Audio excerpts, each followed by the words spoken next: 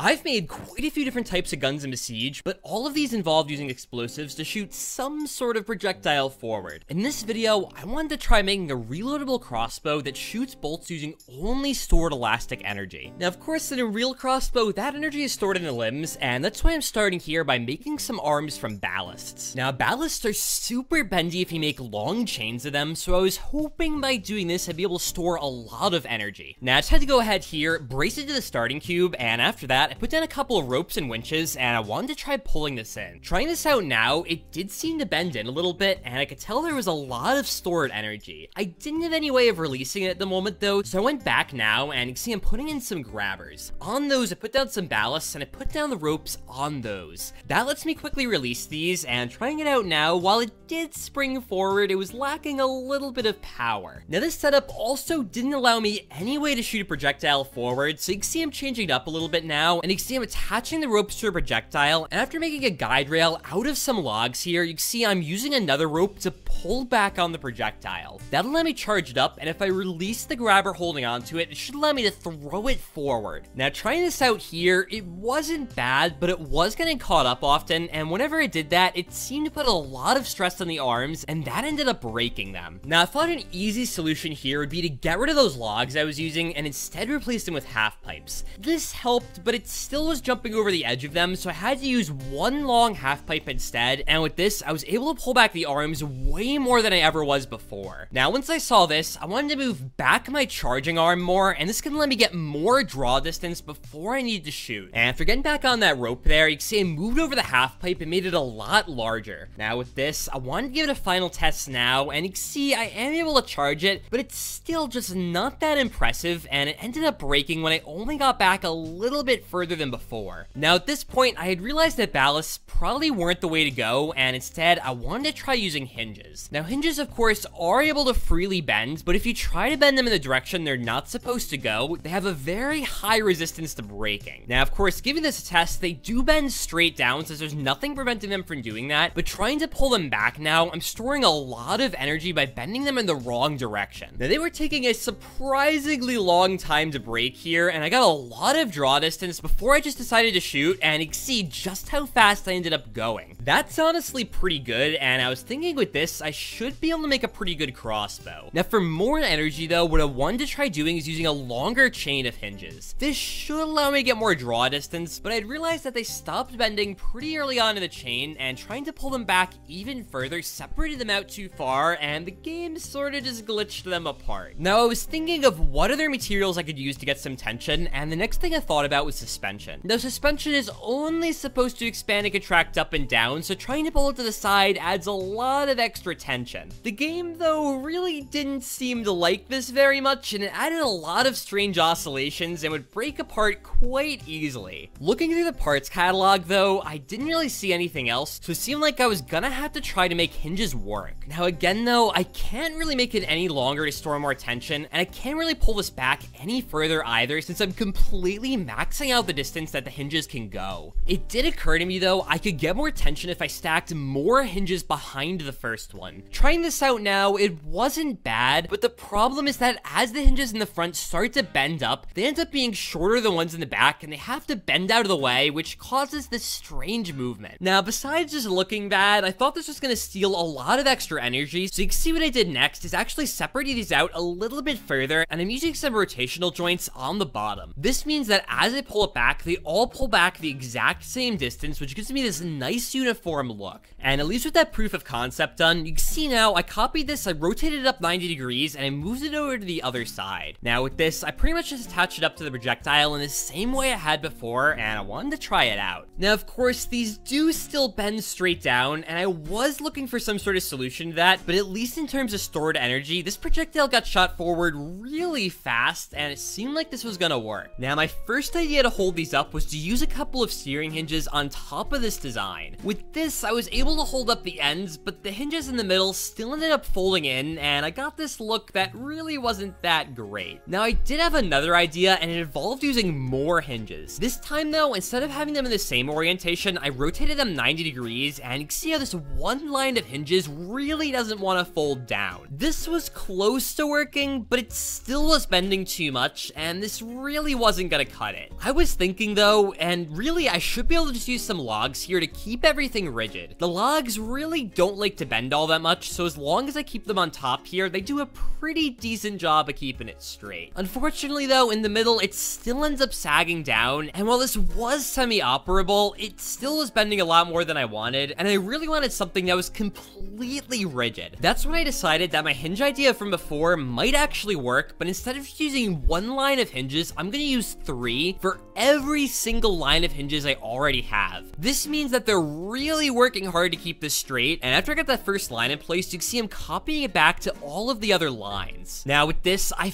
finally had something that was completely rigid, and trying to shoot this off here, you can see I'm storing a lot of energy. This log went super far, and honestly with this, I thought that I was pretty much good to go. The bolt though is going to be a little bit heavier than just a single wood piece, so to store more energy, I considered adding on more hinges. This sort of worked, but you can see here, it is starting to bend down on the edges, and just like before, adding on more hinges really didn't seem to add that much more power. Now I returned the arms to the way they were before, and after that, I wanted to start working on the bolt. Now, I knew this wasn't going to be super easy, and you can see after I moved in the half pipe there, the next thing I wanted to do was try making the bolt out of some logs and the bomb. Trying this out, though, it sort of just exploded immediately, and no matter what I did, I seemed to have a lot of problems. Now, one thing I had realized is that all of those poles in the middle ended up just shattering as soon as I was trying to launch this, so I decided to replace them with a brace. Now, I also wanted to add on some stability, so for that, I put down some propeller blades in the back, and with that, I tried linking everything up once again. Now, I shrunk down these propellers, and giving this a test now, it was at least alright, but it seemed to be very uncontrolled, and if I wanted to shoot another shot off with this, I was gonna need to make some improvements. Now, after changing out some of these blocks for ballasts, though, I noticed something interesting. Trying to draw back the bolt, at some point, it ended up just firing off on its own, and I was kind of wondering what was going on with that. It seemed like the grabber I was using to pull it back with was a little too weak and ended up just releasing after I got to a certain point. Now to fix that, I wanted to add on 2 more grabbers to give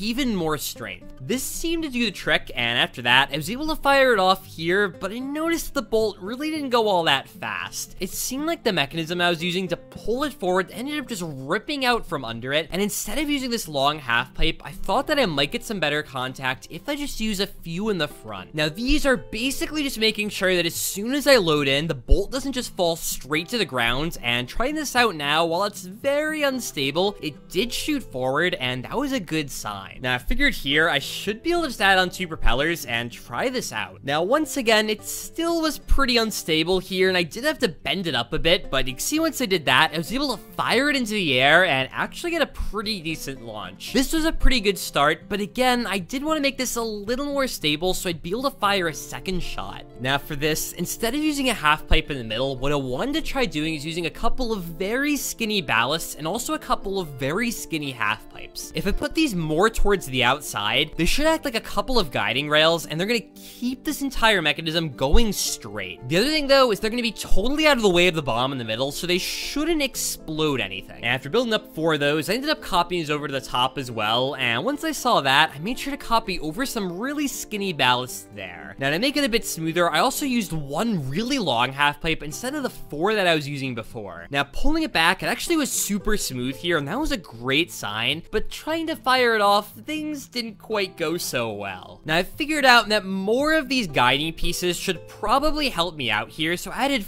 4 more in place to keep this even more straight. This is a pretty big improvement, and while I did leave the barrel, it kind of also still exploded. Now I tried making the barrel a little bit longer to guide it even further out, and once I did that, I tried giving it another test. This time, I could see here that the nose was dipping down, so I was trying to manually pull it up using the drag tool. This was a decent start, and at the very least, I was able to shoot this forward, but it also got very disconnected when I did that, and I was losing a lot of energy. Now I tried pulling this back again, and you can see here I'm trying to pull it up a little more carefully. This time it was looking a lot more straight, and overall things were looking a lot better. Once I fired this off here, I could see it start to rotate, and it was going super straight. This was almost exactly what I was looking for, and launching off at 170 meters per second, I had a really good amount of speed. Of course, though, I did try to launch this a few more times, and I noticed that every single time, it seemed like the nose was dipping really far into the ground. This caused a lot of extra instability, and you can see in this test, without any help, the bolt became completely uncontrolled. Sometimes this would even cause it to explode in the barrel, which means that the gun is going to be completely destroyed. Now, to solve that dipping issue, I was thinking of using a propeller right on the front of the bolt. These are going to slightly push it up, and by doing this, it should allow it to stay more straight. I was also hoping these were going to let it fly a little bit further, since it's going to have more propellers pushing up the bolt in the air. Now, once I got these angled right and also shrunk down, I tried testing this out here, and it did seem to be quite a bit better. Without any help, it was already angled up a little bit more, and firing this off for the first time, it was totally working. Putting this back to 100% speed, though, you can definitely see a small side effect of adding those propellers on. At the very least, though, it was working, and I ended up adding on a sensor to the front of the bolt to automatically release it once it gets to the front. And trying this out here at 100% speed, it did go up into the air a bit, but it did also seem to work, and it released exactly as I wanted. And more tests here, it still seemed to be working, but I really didn't like the way it was dancing around. Now, one very easy solution I found to this was adding on 2 extra ballasts to the back of the bolt. By doing this, it prevents it from rotating too far down, and this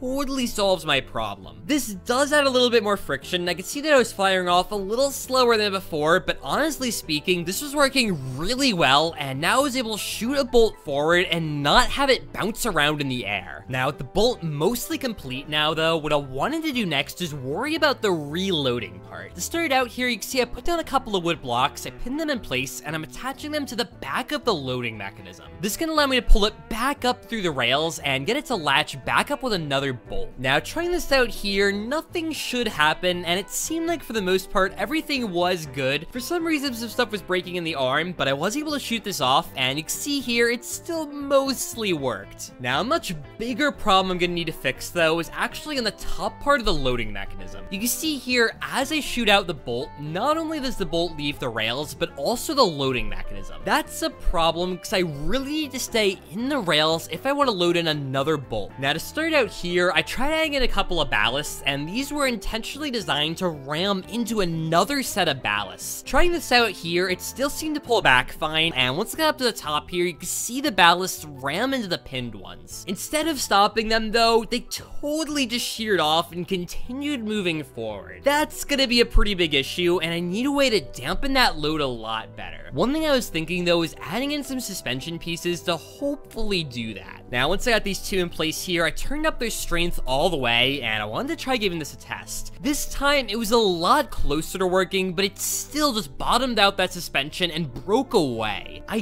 did like the improvements that I saw, though, and I figured with more suspension pieces, I should be in better shape. I also have some logs on the end here to make it a little bit easier for me to hit, and this time, while it slowed down a lot more, it still ended up just breaking out at the end there, and I was gonna need to do a little bit better than that. Now, I noticed when it broke out, it was slightly asymmetrical, so to hopefully help that, I braced the 2 sides together, and testing this out, while the middle part was flexing way more than I wanted, it almost seemed to be working, and I thought with some more suspension pieces, I should be able to get all the way there. And you can see here, it ended up just kind of teleporting through the first set of suspension pieces and almost working. That was super bizarre, but giving it another test now, it did actually seem to hit it, and for the first time, I managed to hold onto that top piece. Now, if I fire off a bolt here, you'll notice that not only does the top part end up flying forward, this back piece also ends up going really fast into the back wood. I was gonna need to do a very similar thing to slow it down in the back here, and you can see I'm stacking on some suspension pieces now. And with this, I was able to slow it down, so with both pieces protected now, I just need a way to link them back together. Now, this is where that rope system that I made before comes into play, and you can see once I reattach it up here, after I shoot off my shot, I'm able to slowly winch up this bottom piece and get it to reattach to the top one. And really with that, now I just need another bolt to load up into that mechanism. So I copied one out here, and you can see I rotated it up 90 degrees. My plan was to rotate this down into place, and I tried using some pistons and grabbers to get this to work. Rotating this, though, was a lot harder than I expected, and it was also pretty flimsy, so I thought that directly just pushing it down into the loading spot would be an easier way to go. And after getting these grabbers in place here, you can see I am actually able to drop off the bolt that was originally loaded, push down the new one, load it up, and then retract the loading mechanism again. Now, this shot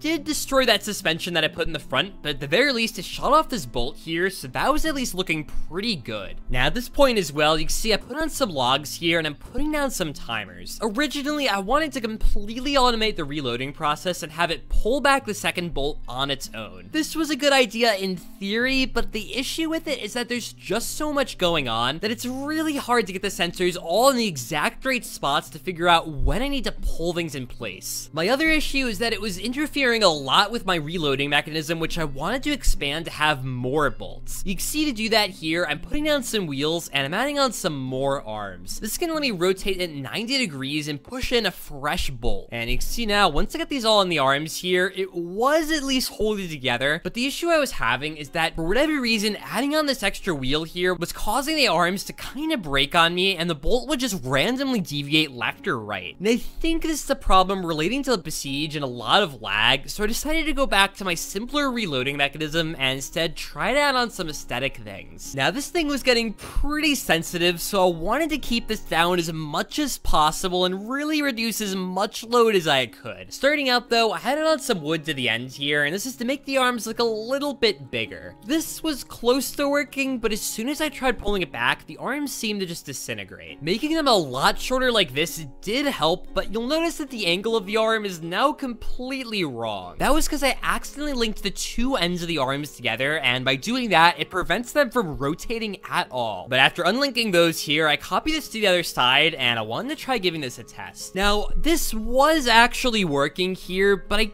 didn't really like how loose these arms were and just how bad they were deflecting away from each other. To make them at least partially connected, I tried using some springs on the edges here, and with this, I was getting results that were a lot better. I also decided to go ahead here and paint up these arms and make them sort of this nice red color. After that, I also wanted to give the rest of the gun a body, but this was a little harder than I thought. One thing is that covering this entire thing without it intersecting any actually important mechanical components is pretty difficult. Now, I tried cutting out a slot in the front here for loading in the bolt, and after that, you can see I'm extending out these body panels around. I was also having quite a bit of trouble trying to design this and making it look the way I wanted. At first here, it just looked a little weird, and that's when I realized I totally forgot to add a handle, and I was using my stock as a handle accidentally. Once I figured that out though, the crossbow is looking a lot better than before, and easily enough here, I was able to paint it all up gray, and you can see it got this nice little look to it. I wanted to try shooting it now, but a lot of panels were breaking, and I noticed it